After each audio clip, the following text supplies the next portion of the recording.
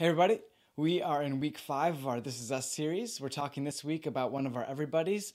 We're talking about how everybody steps here at RCC. And this is really a talk about discipleship and about how we can follow Jesus with our lives by taking steps in our faith. And this week I sat down and talked with Krista Master about how that plays out in her life and how she sees that playing out in a person who follows Jesus. Take a look. Hey Chris. Hello. Thank you so much for being here today. Thank you for asking me. You've been a Christian for quite a while now, and I'm wondering, haven't you figured it out yet? Yeah. How's that going for you? The moment you think you have it figured out, you have nothing figured out. That's exactly right. Yeah, we don't have it figured out, and we'll probably not ever really have it figured out. But as God's changing us and leading us, we're starting to know how to become more content in Him. That's awesome. So how's that looked recently for you? Like, how does it look for you to become more content in Him? Yeah.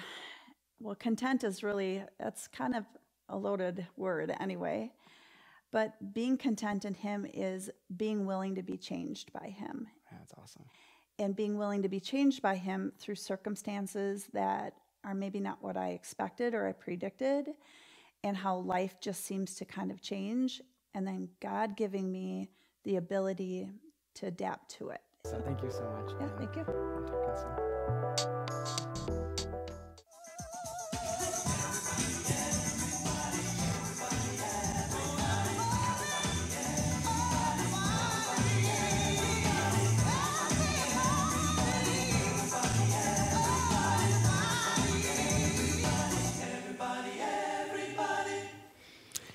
Good evening, everybody. Merry Christmas. Welcome to River Community Church. My name is Sam. I'm one of the pastors here. My boys and I were outside this afternoon and enjoyed the snow, and that was pretty fun. It basically feels like Christmas. If you're here for the first time, or if you haven't been here for a while, what you need to know tonight is that we're in the series right now we're calling This Is Us. The title is we kind of stole from a series on TV that talks about this family through the different generations, and it's a neat show.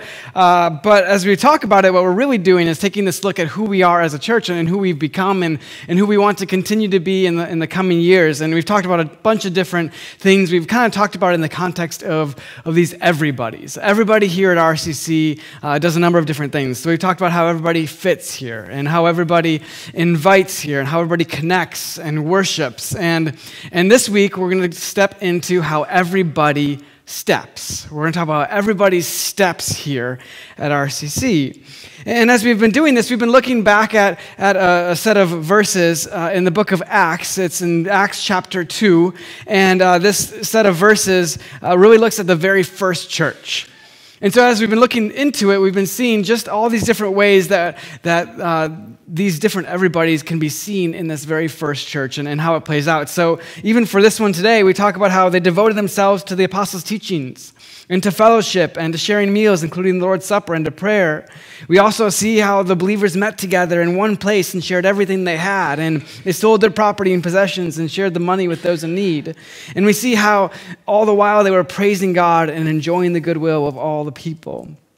And we see in these verses all these different ways that this very first church, even in the very beginning, from like the moment that this Jesus crazy thing happened with the death and resurrection, with what happened with the disciples and this beginning of a church, from the very moment it started, we see these things in this church. We see them acting a certain way. And we're looking at it so that we can begin to and continue to be a church that looks like that church. And tonight we're talking about how everybody steps. And it's interesting because last weekend I was at a race, a running race, and it was really fun. It was this awesome little event. It was a small little race over at Mount Morris, like by Wautoma area, the Nordic Mountains there. And so you parked in Nordic Mountain, and the race, there wasn't a lot of people there, but it was a really fun group of people. It was really well done. It was for a fun cause, for after-school programs or whatever, and it was fun. Like, everybody turned out to be at this race. And what I loved about it is you kind of like ran on the roads around the hill, and then you go up over the hill and down like the ski slope to finish. And I loved it because And this is basically the case for every race you would go to, every kind of race where there's a bunch of people trying to run to finish the race. Everybody's there, and everybody got around the hill and over it and up and over it. But what's awesome about it is all those different people, they all ran at different paces. They all had different forms. Some of the form was kind of funny looking to me. Some of it was really great. I don't know. It was kind of fun to look at that. But one thing was the same for everyone. One thing was the same for everyone. Everyone, in trying to get around the hill and then up and over it, everyone put one foot in front of the other a whole bunch of times. And then they finished. They put one foot in front of the other a whole bunch of times in order to get around and up and over that hill. It's not a whole lot different than what we're talking about tonight.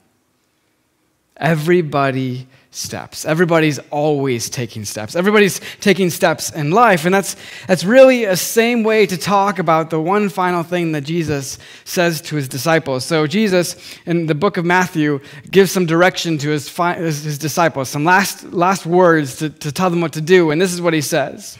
It says, Jesus came and told his disciples, I have been given all authority in heaven and on earth. Therefore, go and make disciples of all the nations, baptizing them in the name of the Father and the Son and the Holy Spirit. Teach these new disciples to obey all the commands I have given you, and be sure of this, I am with you always, even to the end of the age. When we talk tonight about how everybody steps, what we're really talking about is what it looks like to be a disciple of Jesus. But that brings up a good question. You've probably heard that term disciple before, right? Like you've heard it in many different contexts. And so you might wonder, like, what is a disciple anyway? What are we talking about when we talk about a disciple? Specifically, what does a disciple of Jesus look like? Because you can be a disciple of other things. But what does a disciple of Jesus look like? Is it some super holy person, like they glow when they walk into the room?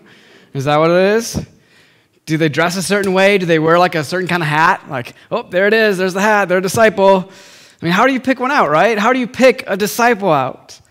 And really, you can kind of hone it in on a few basic things, a few basic questions. When you're talking about a disciple of Jesus, you can ask yourself, what does a disciple of Jesus know? What do they believe? And what do they do? What do they know? What do they believe? And what do they do? A disciple of Jesus is someone who knows what Jesus accomplished on the cross and through the empty grave. They believe that what he accomplished changed both the world and changed their own life. And there's someone who then chooses to act on that by following Jesus. If you're a disciple of Jesus, you follow him because you know and you trust him. And if you're going to follow him, that means something. That means, like a follower does when they're moving somewhere, they have to take steps. You have to take steps. So here at RCC, that's what we do. We're a place where everybody steps. Everybody's always taking a next step. We talk about that as our mission here. It's help everybody take the next step in developing their relationship with God. And what's great about that is it looks different for different people. Like I was at that race last weekend, and everybody had a different form. Everybody had a different way of running. And so it's fun to see. Like everybody has a unique way of doing it. And this past week, actually, there's some news that came out. There's this really talented, really great and inspiring runner who's been running for a while. And this last week, there's some special news that came out. And normally it wouldn't be very special, like what happens here. But in this case, it is. And it's about somebody who has something special happen to them because of their work and dedication. And right, that's amazing. I mean, smart for Nike, for one. This guy's inspiring a whole bunch of people, and that's basically what professional athletes do, right? They inspire people, make them excited, and so they want to do something similar, and I mean, you couldn't have picked a better person. And his stride looks a little different than anyone else's, but that didn't stop him from putting one foot in front of the other and doing it to the absolute best of his ability. Just because your steps might look different than someone else's doesn't mean you can't take one step at a time in the direction God wants you to take you. And it most certainly doesn't mean that God can't do something amazing with those steps. He certainly can. And God actually, he promises to help you do that. Like he promises, if you think to yourself, like, I'm not sure if I can, I'm not sure if God can do much with me, he promises to help you. It says in Philippians 2:13, for God is working in you, giving you the desire and power to do what pleases him. For every one of us, our steps are going to look different, but God promises to help you take those steps. Now, for all of us, life happens, right? Life happens and we get to places where maybe it's hard to do that. And so, for just a second, I want you to imagine with me. Imagine that you're going to do something. Imagine for a moment you are headed out west and you decide that you are going to go on an adventure. So you head out west and you go all the way out to Idaho because you think Idaho is great. And so you end up in Idaho and you find yourself there, and it's kind of like wilderness in a lot of areas out in Idaho. So you find yourself really out in the wilderness and you're trying to find some really great place to go and adventure. And you find yourself out there and you start following some trails and you head off on trail for a while. But then you think, you know what, this is just the same trail somebody else is taking. I'm going to go even further off of the beaten path. And so you go off the trail.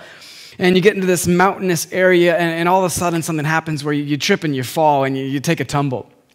You get beat up a little bit, and some of your gear gets misplaced and whatnot, so it's not what you had originally planned. And so you get out there, and you see some weather coming up, so you're thinking, oh, I gotta get this set up for myself. So you grab your tent out, but it had gotten wrecked a little bit in your fall, and you're trying to set up. It's not enough. And so you get a little further out and you see that the weather's going to be super severe, and you see an outcropping. So you head over to the outcropping and you get into it. It's in this mountainous area. And as you study it a little further, you find this cave. And the weather's just crazy. It's torrential downpour. There's lightning and thunder all around. And you're just in a bad spot because you've run out of all of your gear. You're basically without any water, and you're thirsty as can be. So you're in a cave. You think maybe a little further down that cave, I'll find some water. So you head down into that cave, and you get a little further, and you find some water, and you think, oh man, this is awesome. I can get something to drink. And so you take a nice big drink. Well, what you didn't realize is that water actually wasn't so good. There was some bacteria and stuff in it that's not so great, and a couple hours later, you're sick, and you're just in a bad spot. And there you sit for a couple hours, all cleaned out, in a really bad place, nothing's going so well. And all in that moment, you feel this like light, and you look behind you and you see the entrance to the cave. And the weather has cleared for just a moment, and the sun's in there. Let's just pause there for a second. Here's this moment. And in this reality, this moment where you realize just how far you've gotten yourself to. Way down in a cave somewhere in the bush of Idaho, way out in the middle of nowhere. And finally, for the first time in a long time, you turned toward that light that's on your back, and finally, in that moment, you sense this little tiny bit of hope. In that moment, you actually see things for how they are. Like, oh, this is really where I've gotten myself to. This is really the situation I'm in.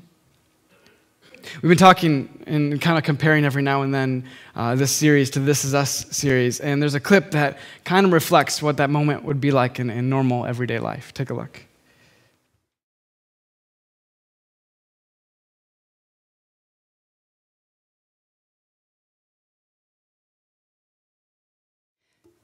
So life happens, right? Sometimes we find ourselves in these moments where we see things as they really are. We see ourselves and where we've gotten ourselves to. And there's something super important to realize here. Like in that cave, you may have turned around and you see the light coming from the entrance, but other than that first step of heading back, your circumstances haven't changed yet. You're still in the cave. You're still deep in the cave and sick, and you still have a long ways to go back before you're in a much safer place, much safer circumstances. And like in that clip, for a moment, they see things as they are. They see really where they're at. But are they actually going to take a step? And then another, and another, and another, or will they just stay where they're at? Remember that verse? It's Philippians 2:13. It says, "For God is working in you, giving you the desire and the power to do what pleases him." If that's life, right? If what those pictures are of life, that's what our lives are like sometimes. We're all somewhere along that journey. Some of us make the turn earlier than others. Some of us travel even further down into that cave, but that doesn't matter. Where you're at when you turn around, it doesn't matter at all. You know what matters? You know the thing that actually matters? What matters is that once you turn around, you actually take a step in the right direction. And then you take another, and another, and another. And you trust that God will give you the desire, like it says in that verse, or maybe a more fitting for our example is the direction to head. That he'll give you the desire and the direction and the power to take each step on the road to following Jesus. God, like that verse says, helps you take those steps. There's an ancient Chinese proverb saying thing that everybody says. You've probably heard it before. And it's got a little bit of truth to it. It says this: it's the journey of 1,000 miles must begin with a single step. Have you heard that before? Yes, a bunch of you. Journey of 1,000 miles must begin with a single step. And it's true. Like, it just makes sense, right? You got to take a step. And it's actually a good picture of how it happens sometimes, right? You have to have that initial first step in order to have your life change and move in a different direction. It's actually a really good picture of what happens with the people that follow Jesus. There's this time when Jesus healed a blind man, and then it said this happened. It said, instantly, the man could see, and he followed Jesus. There's the first step, right? Praising God, and all who saw it praised God too. It changed things as soon as he began following Jesus. When Jesus called his disciples, this is what happened. Jesus called out to them, "Come, follow me, and I will show you how to fish for people." And they left their nets at once and followed him. A little farther up the shore, he saw two other brothers, James and John, sitting in a boat with their father Zebedee, repairing their nets, and he called out to them too. They immediately followed him, leaving the boat and their father behind. They got up and took a step, and it changed their lives dramatically. When you catch the light that is Jesus, and you turn around and start moving, you take steps, and when you do that, you almost always have to leave something behind. But when you do that, it takes you somewhere worth going. Now, there's this other time. There's this other time where a rich man wanted to know how to enter the kingdom of God. And after going back and forth with Jesus a couple of times, they kind of go back and forth in this discussion, Jesus eventually invites him to sell all that he has, give the money to the poor, and then follow him. Like, it's basically the same invitation he had just given to his disciples. Then this happened. This is in Matthew 19:22. But when the young man heard this, he went away sad, for he had many possessions. A first step is required to travel 1,000 miles. But it matters which direction you take that first step in. If you want to follow Jesus, if you want to be a disciple of Jesus, it has to be toward Jesus, not away. Okay. So that's where you're at. If you're here tonight and you're like, I want to take a step. I want to keep on taking steps. I want to follow Jesus. What does it even look like? I mean, we just talk about it all the time, like sit and like sing Kumbaya, like Adam talked about last weekend and said, like, let's just sit down and sing Kumbaya and talk about it all the time and feel really good about ourselves. No, that's not it. There's got to be more than that, right? There has to be more. A disciple of Jesus knows and they believe and they act in certain ways. So here are some very practical, very straightforward steps you can take this week, and one of these can be for you. Starting with no. The first one is, I know it sounds silly, but church. Like, being here is a step. Whether it's for a service on the weekend, or we have midweek that happens, or different community groups or seminars that are happening, there's this reality that when you just show up and you're there for things, you get to hear stuff, and if you do that over a long period of time, you learn a lot. Like, you actually learn a whole ton of stuff, and you begin to understand better who God is and the direction he wants you to head. So if that's the first step that you can go towards in the no category, that'd be an awesome first step. Just showing up. The second one is to read. You could read the Bible. If you've never read the Bible before, if you've struggled to read the Bible, I would recommend starting in the book of Luke. I don't know why. For me, that's the one that just seems the most thorough, the most interesting for me to read. And so I recommend starting the book of Luke. For me personally, this is my own way of doing it. And maybe you can model it after this. But for my own personal stuff, I do a lot of reading here, but for my own personal reading, I read one chapter a day. Like that's the goal. Maybe sometimes it's more than that. But when it's busy and the kids are up earlier than they're supposed to be and it's all crazy and kooky, one chapter. That's just what I do. And maybe for you, you start with one verse, and that's great. But start with one thing. And just like one a day. One a day.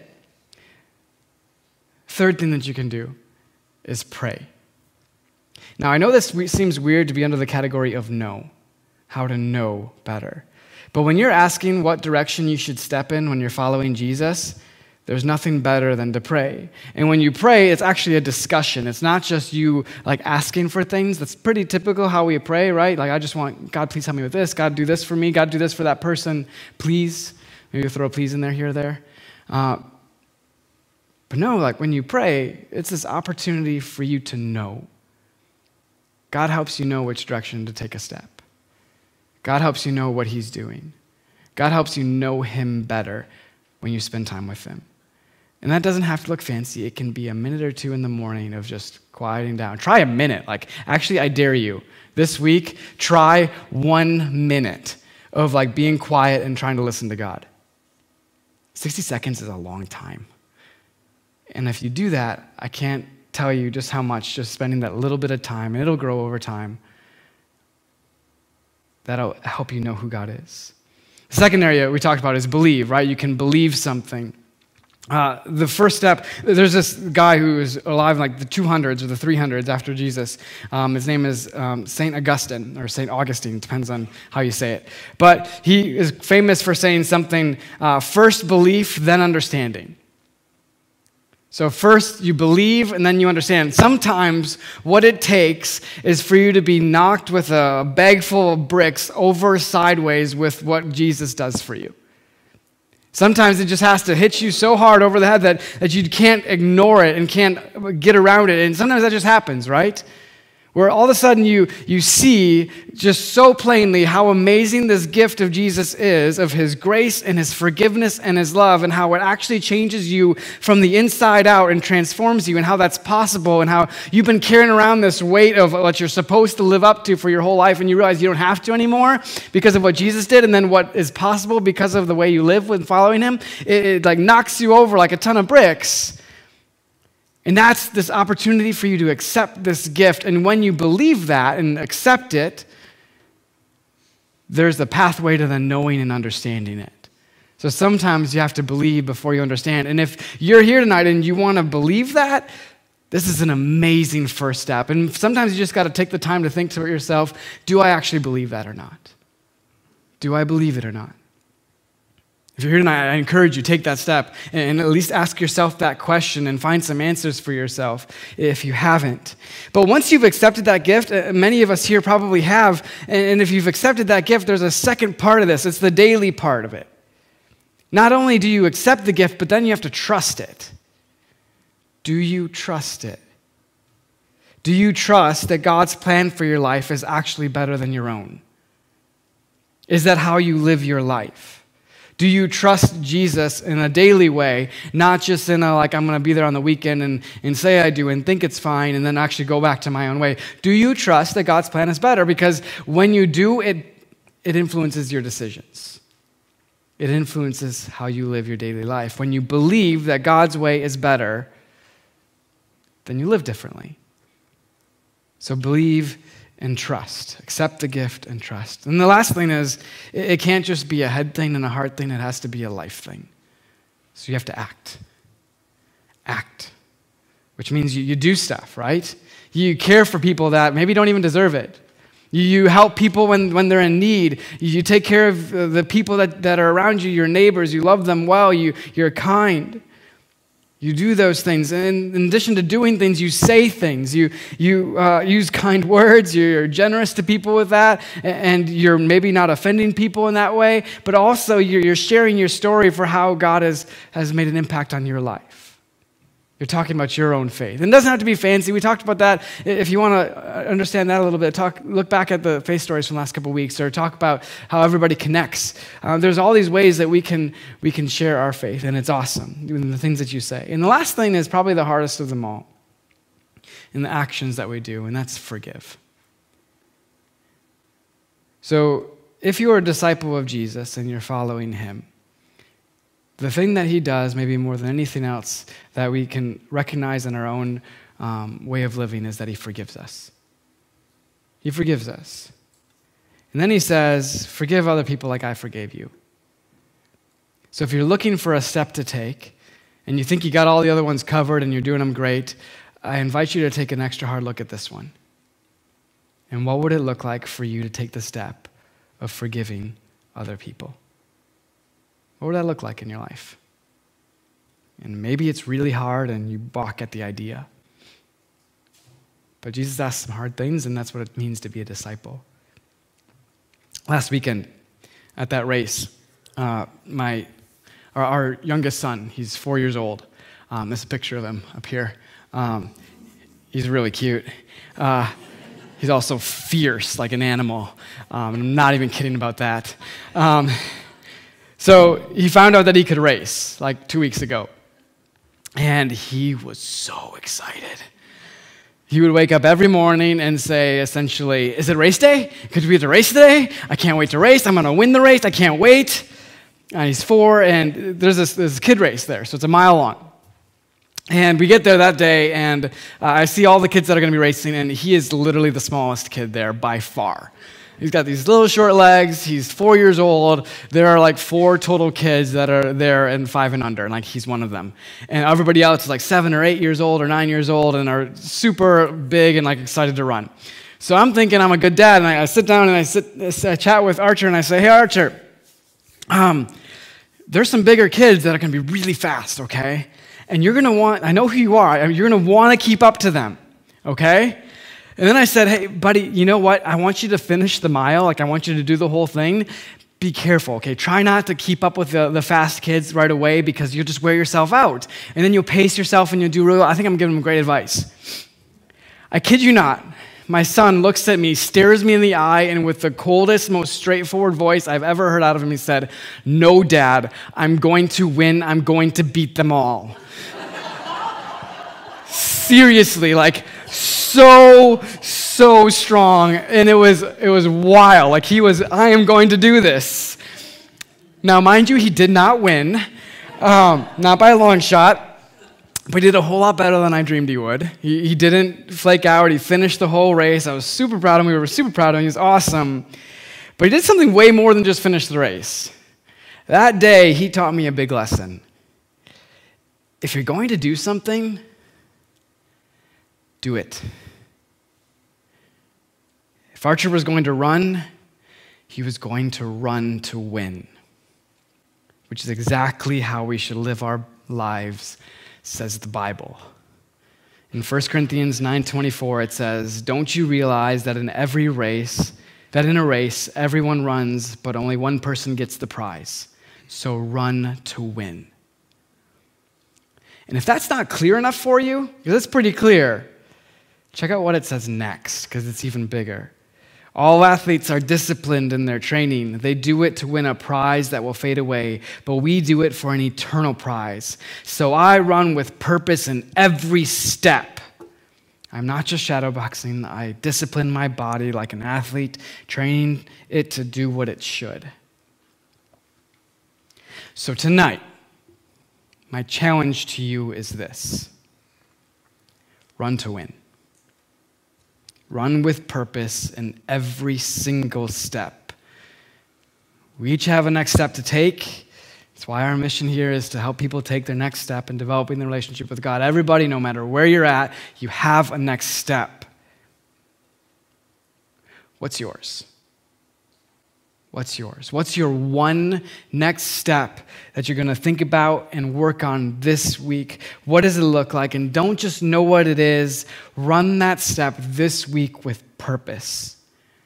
Make a plan for how to do it and what it looks like, and then do it. We talked about a whole bunch of different things that you could do. You could start to read a chapter or a verse a day.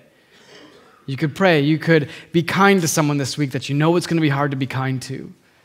You could trust God with your decisions whenever you make a decision rather than your own self. Whatever that step is for you, run it with purpose. Like Archer would say and like what Paul would say. As we finish with this, I'm going to say a prayer and basically just say that, ask God to help us do that so that we could follow him with our lives, that we could be disciples of him, that we could do it with each step that we take, starting this week with the specific one that we've all thought of. If you want that for yourself, you can bow your heads and pray with me. Dear God, we are incredibly grateful for you in all of the ways that you take care of us and lead us. But God, we know that we have this race before us, this life that we're living, and we want to live it as disciples of you. We want to keep on taking steps. We don't just want to walk our way through it and meander our way through it. We want to decidedly turn towards you and take steps towards you each and every day. Help us to do that. This week, help us to do this specific thing that we're thinking of. Help us to know how to do it, the best way to do it, and then give us the courage and the discipline to do it this week. We pray this in Jesus' name. Amen.